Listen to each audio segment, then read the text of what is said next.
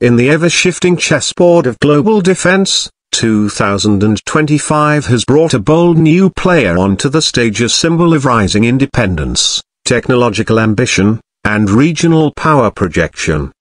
Turkey, long seen as a dependable yet dependent partner within NATO, has now officially unveiled its most significant leap in aerospace innovation, the KAAN, Turkey's first domestically developed fifth-generation fighter jet. The Turkish defense industry has been growing quietly and steadily for years, but the reveal of the KAAN has jolted the international community, signaling that Turkey is not just catching up, it's actively shaping the future of aerial combat. This isn't just a fighter jet. It's a declaration of sovereignty, a pivot toward military independence, and perhaps, a hint that the global order in air superiority is about to get more crowded. The KAAN is the product of Turkish Aerospace Industries, or TAI, a company that, until recently, was best known for its drones and licensed aircraft production. But with the KAAN, TAI has stepped into the elite club of countries capable of developing fifth-generation fighter technology. To put that in perspective, only a few nations, namely the United States, Russia, and China, have successfully fielded fifth-gen fighters. For Turkey to make such a leap is not only impressive, it's unprecedented. So, what is the KAAN, and why is everyone talking about it? At first glance, the jet shares visual similarities with other fifth-generation fighters. The angular design, stealth-oriented airframe, and internal weapons bays are hallmarks of radar-evading aircraft. But beneath the surface, the KAAN is uniquely Turkish, blending local engineering with imported expertise and a clear eye toward future conflict scenarios. The jet was officially rolled out in late 2023 and conducted its maiden flight in early 2025, right on schedule, a rarity in defense programs that often face years of delays. During its first flight, the KAAN demonstrated stable handling, agility, and most importantly, stealth capability. It's designed to operate in contested environments, equipped with low observability against enemy radar, high-speed supersonic cruising without afterburners, and advanced avionics designed to dominate the electronic battlefield. The cockpit is built for a single pilot, wrapped in a bubble canopy offering excellent visibility. Inside, it features a cutting-edge glass cockpit with multifunction displays, helmet-mounted cueing systems, and artificial intelligence-assisted decision-making, technologies designed not only to support but to anticipate a pilot's needs in real time. The KAAN isn't just flying into enemy airspace, it's outthinking it. What really sets this fighter apart, however, is the vision behind it. Turkey has been trying to break free from foreign dependency in defense technology for years. Frustrations with restrictions on F-35 purchases, particularly after Turkey acquired Russia's S-400 missile defense system, forced a change in strategy.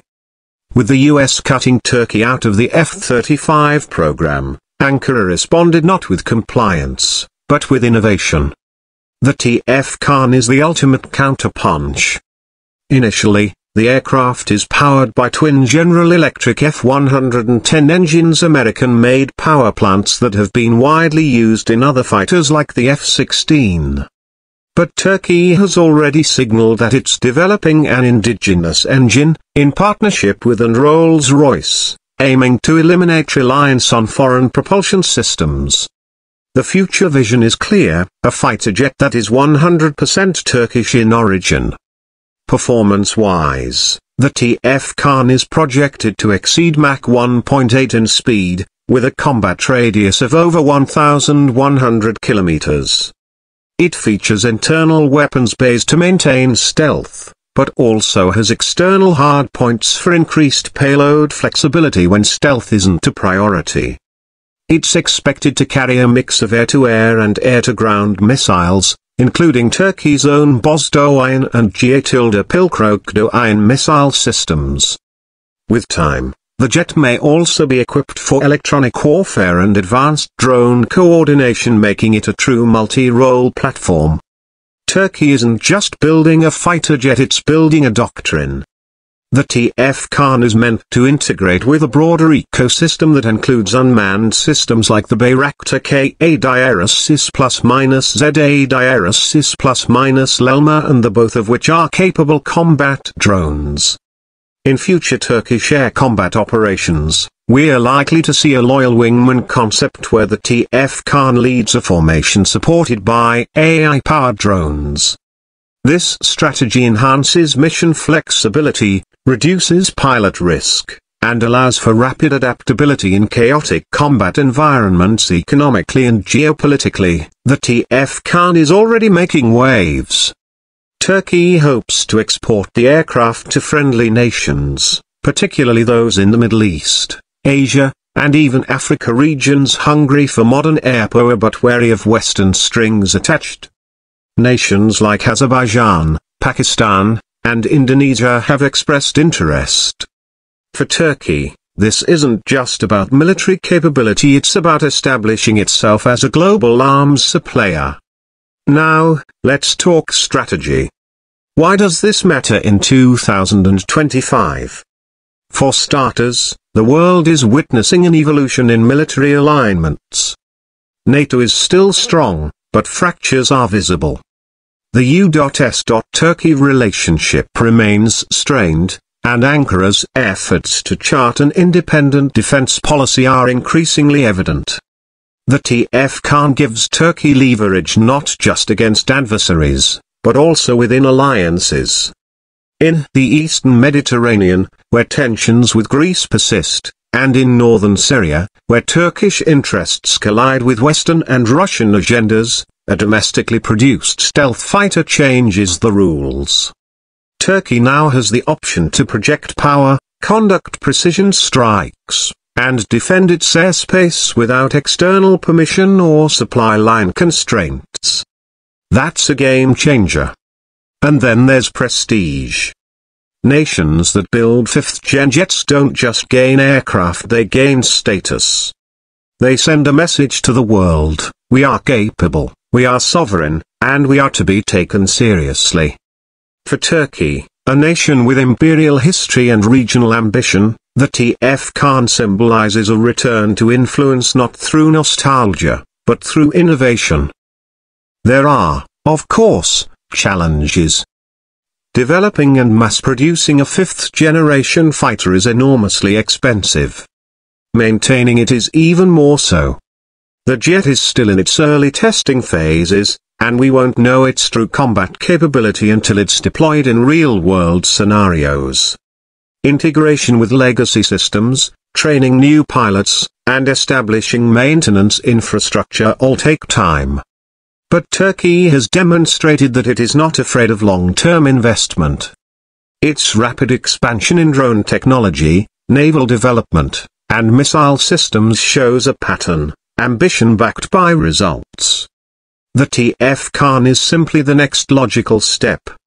Critics might argue that Turkey still relies on foreign tech and is years behind the US or China. But that's missing the point. The KAAN isn't about catching up to the F-35 or it's about leapfrogging constraints and forging a uniquely Turkish path forward.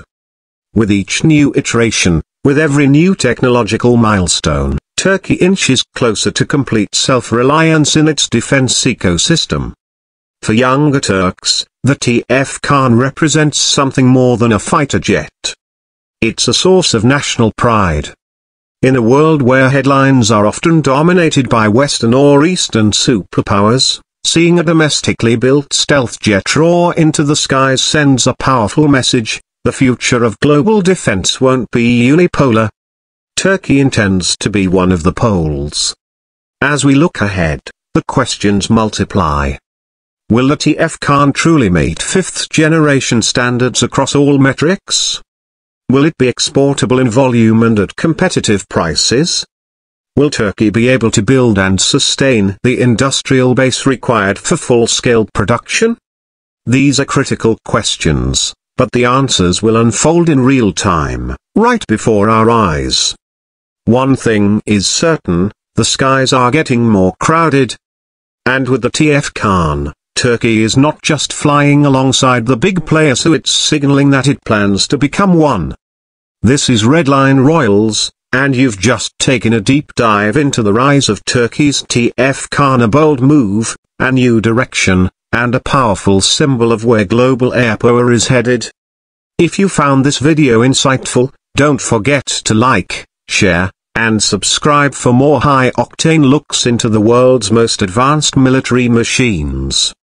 Until next time, keep your eyes on the ski and your mind sharp.